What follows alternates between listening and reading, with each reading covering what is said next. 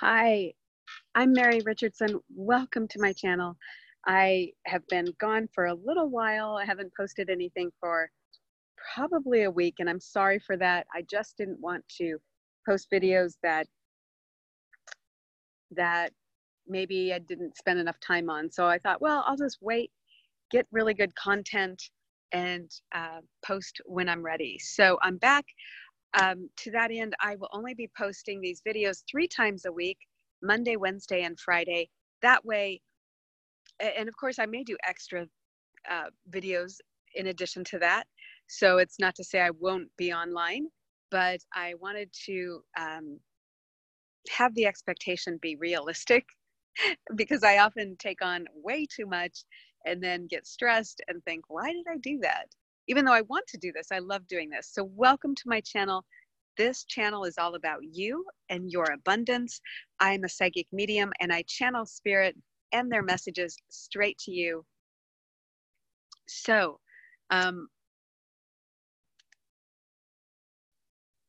okay, so spirit is kind of bringing me a picture of lack of perfection, right? So are you ever hung up on things where you don't do them because you don't think you can do them perfectly?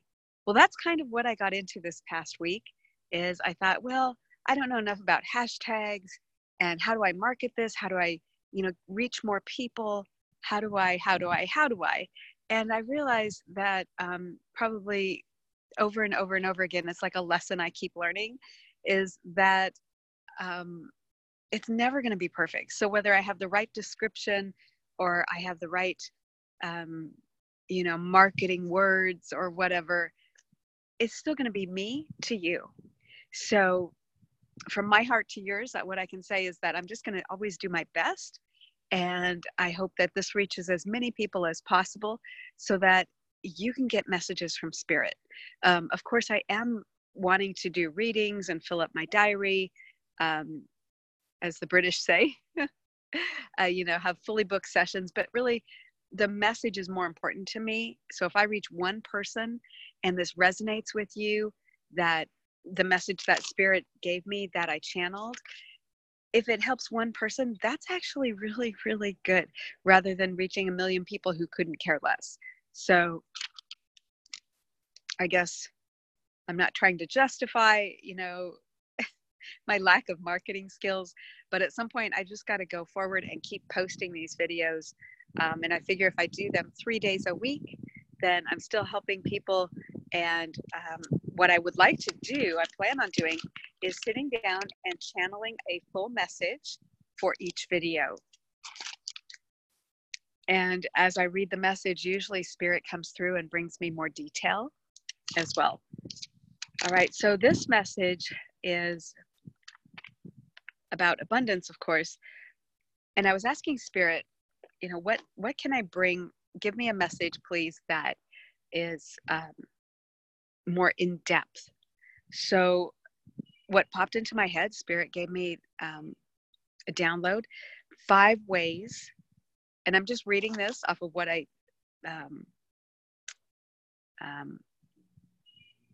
wrote, and it's called automatic writing.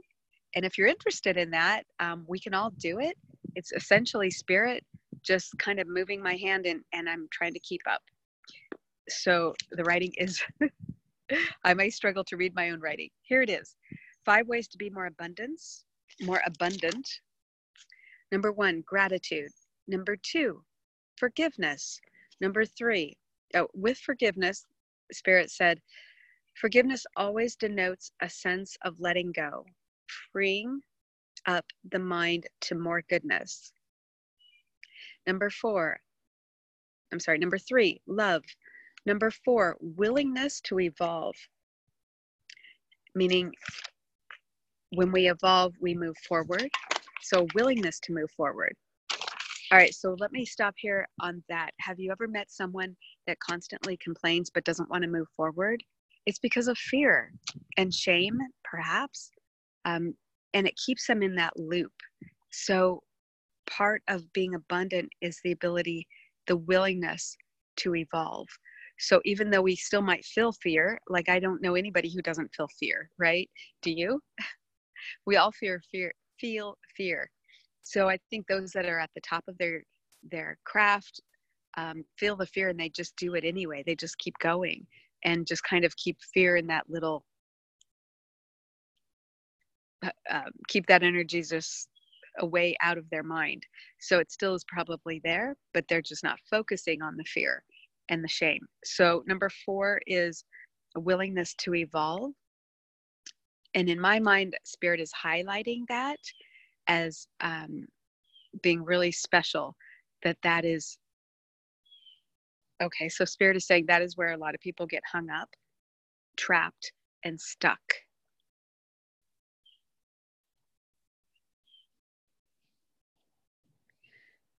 Number 5, kindness, especially when you're having a challenging day.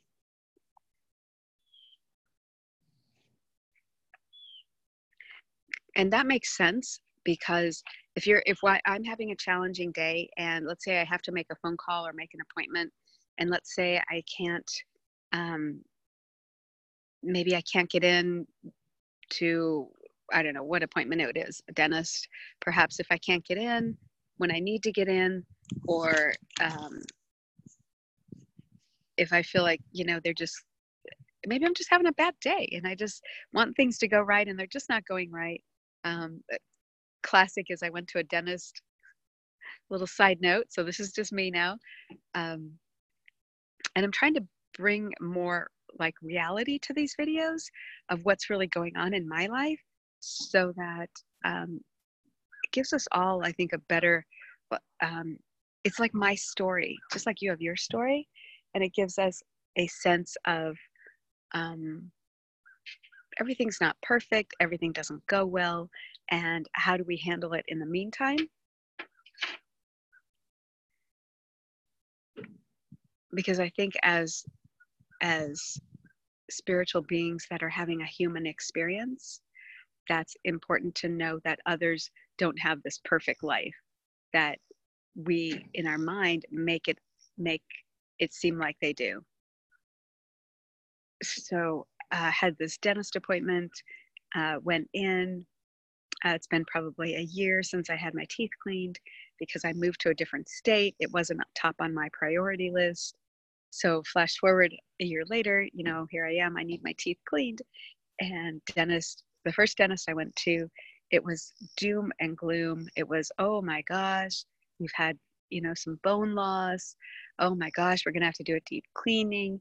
Oh my gosh, it's your self-pay. Then they took me into this room like I was buying a car, like where you have to go see like the finance manager, right? And they took me into a private room with the office manager, and we discussed charges, the charges for this super deep, in-depth cleaning. And I felt like a child, like at the principal's office or something. And she, was trying to like sell me, right? Like, have you ever had somebody try to form an artificial connection with you? Like, I was listening to something on my phone about Shark Week, and the lady said, oh yeah, my daughter loves Shark Week, and oh this. And so, and I had just, I was kind of annoyed because I had been waiting a while to get in. Like, they did x-rays, and then I had to wait a while to see this lady. And I'm like, why am I here? I just want to get my teeth cleaned. And now she wants to talk about Shark Week, which I'm like, can we just get going on this? And I know, like, when somebody cares about you, right? When somebody's really trying to befriend you and be kind. And that wasn't the situation at all. It was kind of like, oh, hey, I found something I could talk to you about that might make it seem like I'm your friend, right? So I can charge you, and you can whip out your debit card and pay, right? So I was kind of annoyed because I knew all this was kind of going on. It was kind of artificial, and it was artificial. And so I'm sitting there, and I said, I'm kind of a bottom line kind of person. Can you just tell me how much it will cost? And so, and I knew I was like braced for anything, and I knew it was going to be a lot. And so, get this, the charges that they wanted to charge me for the super deep cleaning, dental cleaning was like $900, like $960 or something, and then come back in 4 months, and then it would be another 200 or 300. I'm like, what? Because I've never paid that in my life for a cleaning. So I'm like, the lady said, well, I can print this out. I'm like, yes, please do. So I took the printout and I left. But the whole time I wanted to be doing this video so I could like share it with somebody, because this is like blowing my mind. Like, are you kidding me? All right. So I go home. So long story short, I think number 5 on the 5 ways to be more abundant is kindness when you're having a challenging day. And that was definitely a challenging day, because I had hoped that I could get my teeth cleaned the same day. We could have x-rays, treatment plan, and get a cleaning the same day. That was my hope, that they could get me in to do that. And it turned out to be like completely off the rails, not going well. So I go home and I Googled dental insurance. I found a company. I bought dental insurance for like, really reasonable per month. Like really, like really reasonable per month, right? So I bought it. I looked up dentists. So kind of traumatized by that. And then I kind of wasn't feeling well anyway. So, all right, so I'm speeding forward now. 2 weeks later, I get into a different dentist, one that I had driven by many times. And as you know me, that whenever something, spirit wants to make something known to me, they like, I don't even know how to say it. It's almost like they take like a virtual highlighter and like highlight it and pop it out in bright lights at me. So many times I had been in this city in Tennessee and driven by this really nice area, and this dental sign would always just kind of pop out at me. And I knew it was like spirit, like saying, like giving me a message, right? So I kept that in the back of my mind. So that's the place I called. 2 weeks later, I go in, complete opposite experience. So nice. Had a huge cup of water. They're like, you look hot. Here's a huge cup of water. And I was late. I was like 30 minutes late because I just got the time. I thought it was at 1:30. It was at 1. I don't know. Or I thought it was at 2. So I left at 1, and that was when my appointment was. So long story short, fast forward, everything went great at the dentist. They not only did x-rays, treatment plan, and cleaned my teeth the same day, but so nice, and very little out of pocket. My insurance covered a majority of it, my new insurance, which I just got 2 weeks ago. So, all right. So all of that is an example of,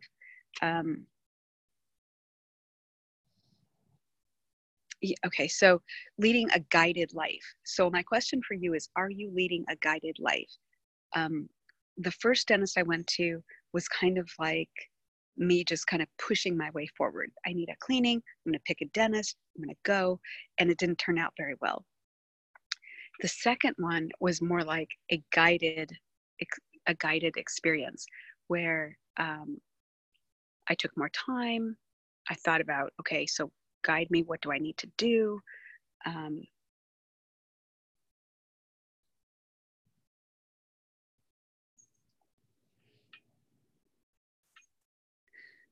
So from the first experience to the second experience, what I did in between is I got some great mouthwash.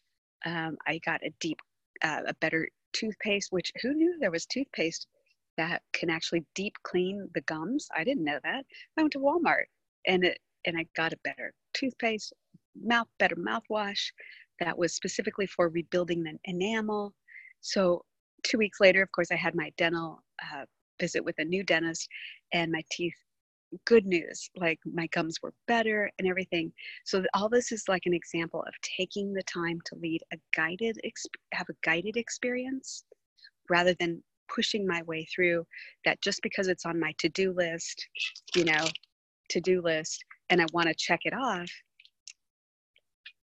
That having a guided experience makes it so much better, with a much better result, and gets me further, faster. even though it feels like it's taking more time. So that's what all this, that whole story was all about. I encourage you to connect with your guides, take the time to hear where they're guiding you, even though it feels like it's taking longer than just picking up the phone and finding a new dentist. Listen to them, let them guide you step by step, and you will get further faster and have a much better journey.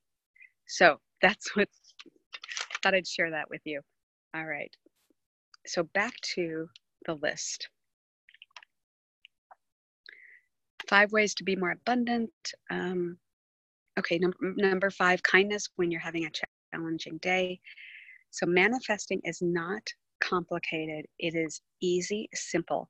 You get you get hung up on expectation and time. You want to know when and how. Sometimes you question why you should have it, even though it is you who asked to be given it. When and how are out of your control. Let's establish that straight away. That is the co-creative process. That is the universe's part of co-creating.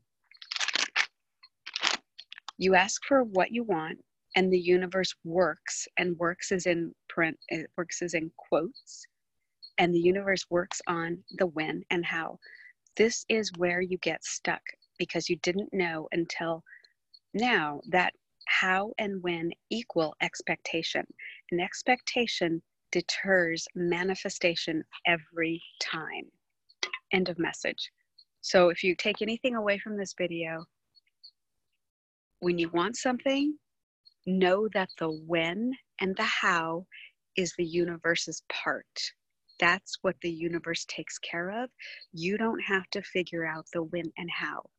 So we are co-creating this human experience with the universe, or source, or God, however you want to refer to your higher power. The when and how are the universe's contribution. So stop muscling your way through everything. I know everybody that's listening to this will take something from this, that in some way, in somebody's life, in your life, or you're observing other people, or probably in your own life, if you're like me, you're trying to muscle your way through something. And stop doing that. Turn over the when and the how to the universe, because that equals expectation. And whenever we have expectations, that's when we're sure not to get what we want. So thanks for listening. Kind of a long video, but I know you will get a lot out of this. If you haven't already, please click like and subscribe and the bell button so you'll be notified as soon as I upload new videos. Have a great day. Be kind, be happy. Look for me on Instagram. I'm on there under Medium Mary K. Richardson. Thanks for watching. Goodbye.